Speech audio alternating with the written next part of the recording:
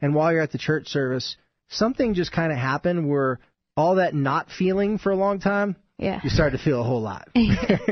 Yeah. So kind of explain that a little bit in more depth, because it seems like that was kind of like the bounce back, like coming back to self, right? Like you went full circle. It's like, yeah, I did all these dream things. I did all these things amazing, because none of it you regret, right? Hey, it was great. It was a great experience. It was a journey. Yeah. But then it seemed like you came back to center. Is that accurate to say? Yeah, it was a moment where I had come back to what I truly wanted, that I was neglecting, and I can't even say neglecting, but it felt untouchable to me at the time, which is gonna sound, it's hard to explain. It just felt like there was this thing that I was not able to grasp, and it was the thing that I wanted most, and it was the thing that I feared the most of losing. And so I think because I feared losing this, that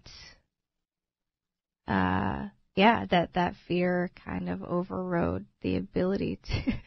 It sounds like so stupid, but I think that happens. I think everybody can relate to what you're saying. Yeah, that sometimes what we want the most, you feel like you have the most to lose, and so you fear that.